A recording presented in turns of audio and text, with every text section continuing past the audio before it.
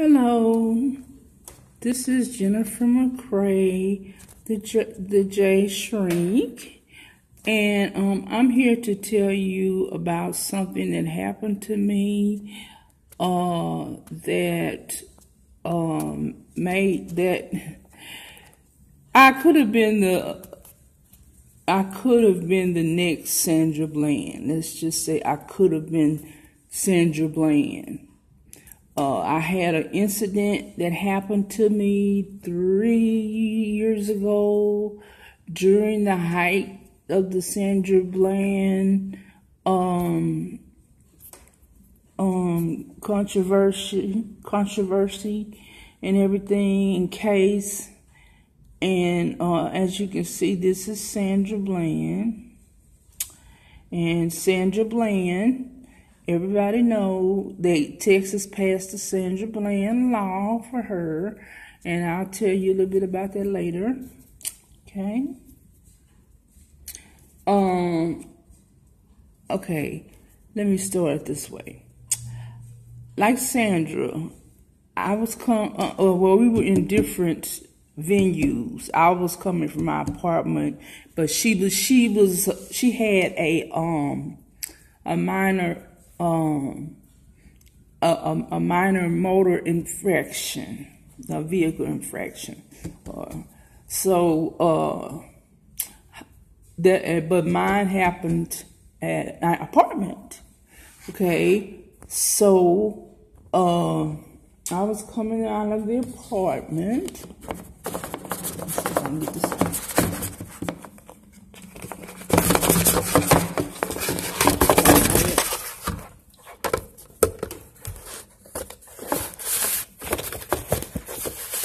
Okay, I was coming out of the apartment, okay, and I was met with, let me get this out. I just got all these things, okay,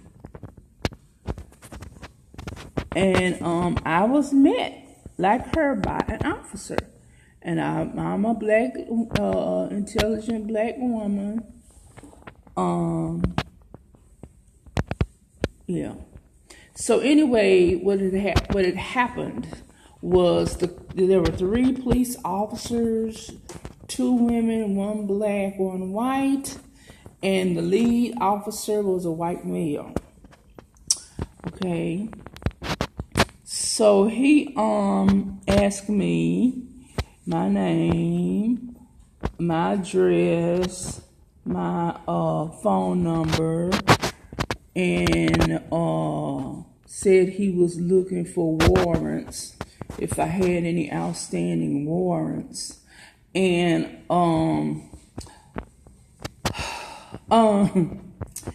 okay, this surprised me. It was also the time when the mailman came, so a bunch of people from the apartment complex, they were nosily looking and screening their necks, trying to see what happened.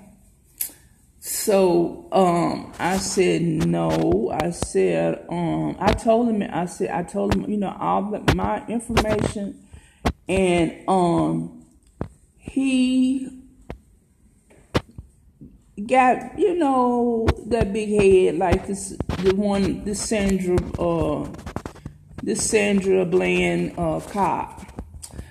And he wouldn't tell me. I said, well, what are you charging me with? If so, I'll take the citation, I'll pay the fine, I'll do whatever I need to do. I'm late, and I have to go to my mental health counselor, okay? So he proceeded to ask me a bunch of dumbass questions, order me around, and this is Sandra and that officer, so so I mean, it made no sense. I said, okay, this is the 3rd time. Why are you stopping me? I mean, I need to know that's within my rights. And I also said, well,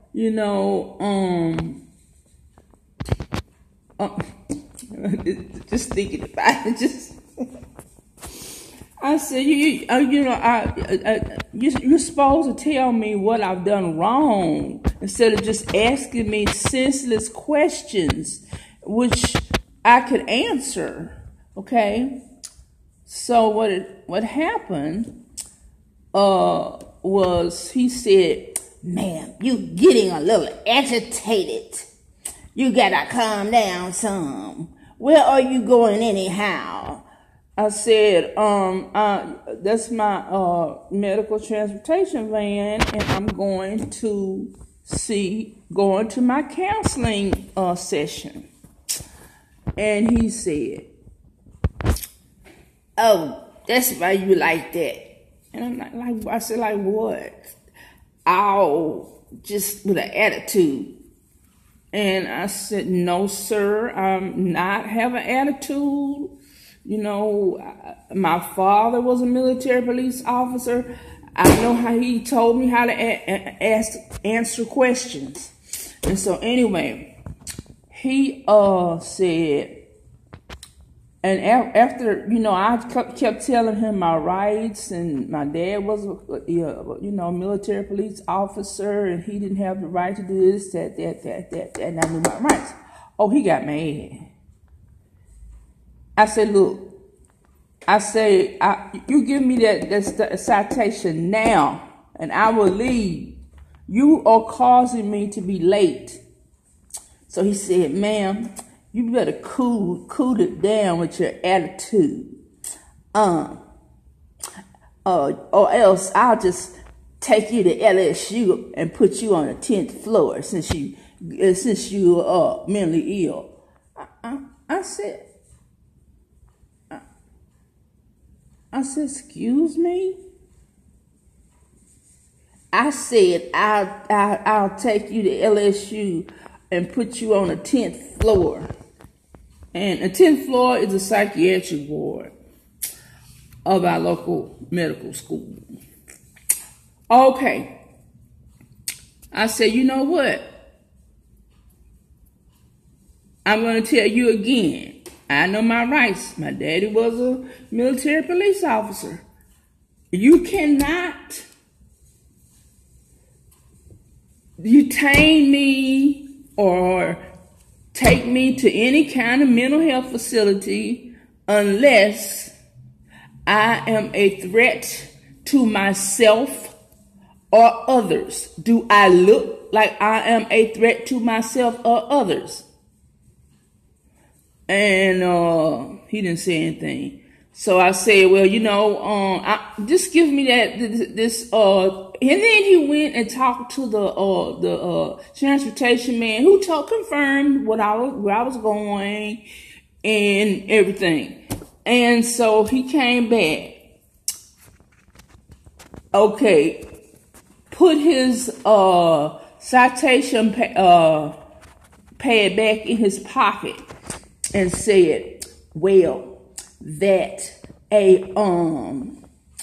someone from your management in your apartment said that you made a hostile threat at the corporate office. Corporate office said you came down and made a hostile threat." I'm like, I don't know. I don't. This does not even make sense. The call come down here for stupidity like this. This does not make sense. And so anyway, I say, "Well, if you don't have anything for me, you can talk to the air. I'm gone." You know what I did? I left. They sit there with their mouths open. So, I understand as a young black educated woman, a black educated woman who knows her rights, knows everything, like Sandra. I could have been like Sandra. She knew her rights. She was getting agitated. But I was lucky that I wasn't, because what happened to her was horrific. The cop took her to the local jail, and they, they detained her and everything. And they ask you if you have mental health issues like suicide or harm, or if you're harm to somebody else, or if you have some other type of problem. And Sandra said, yes, she was suicidal. And the thing about it was that they put that on there. And I can't think of that, Denton County, I think it was called. I'm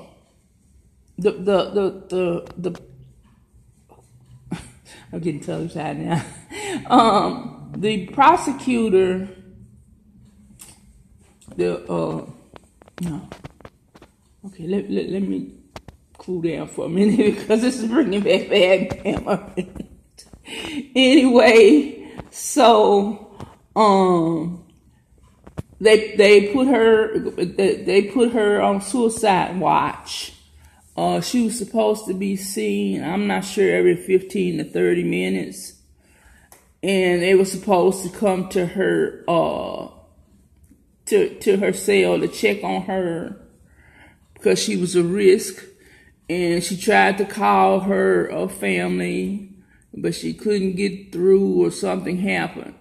So about 2-3 days later, they came to do a suicide check. And they allegedly found her that she hung herself with a garbage bag from the trash can. And they ruled it a suicide. Okay. So eventually, what they did is, it took about 2 years, but they did get the Sandra Bland Act passed in Texas, stiffening, giving inmates with mental illnesses more rights, and for them to be checked on, and for them to be treated adequately. And I think her family got $1.9 million. But the fact that Texas passed that act, there needs to be a Sandra. Oh, and the act also had people would have to take continuing education classes, those officers, so that they'll know what's coming up in psychiatric or mental or the mental health field, because things constantly change in the mental health field and the psychology and psychiatry field. So they have to, and then they have to have some special cops who only are trained to handle those inmates who have a mental illness. And it was when I was on the internet at the time, I saw that. And I looked at the video, and that hit me. That hit me hard. Because I said, that could have been me.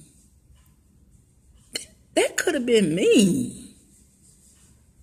3 police officers, myself, and I'm going to tell you my rights. You already know that. But instead of taking me to jail like he did her, they wanted to take me to the mental ward for no reason. So I just want to tell you, if you have some type of mental illness, if you are stopped by a police officer, one way or another, be cooperative. Even and if you do get anxious, do like Sandra and I did, saying, well, this situation is making me anxious. Don't say you are making me anxious, because that'll upset them more. And just try, just, I know it's hard because you can't control your emotions. Just try to, tell them, your rights. You want to know why, what for, how, and and things of that nature. So I just wanted to go ahead and tell you a little bit about that, because I had my Sandra Bland moment, and it was just very frightening when you have 3 officers. It was very frightening. She had one at first, and then another one came, but I had 3. Like I was some type of Unabomber or something.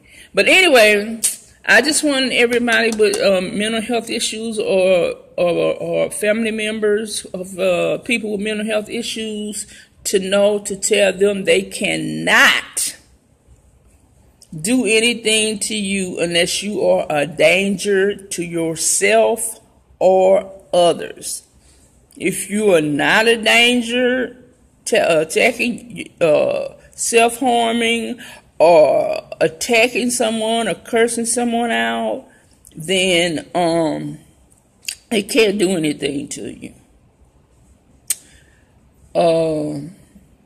Now they can do, if you cursing and stuff too bad, disturbing the peace. They may can get you on that. They may, I'm not sure, but that's all I wanted to tell you. And it could happen to anybody. Y'all know me. I'm educated. I've been in the mental health counseling field for a long time. So I just wanted to warn everybody. And I hope this advice is helpful. And thank you very much.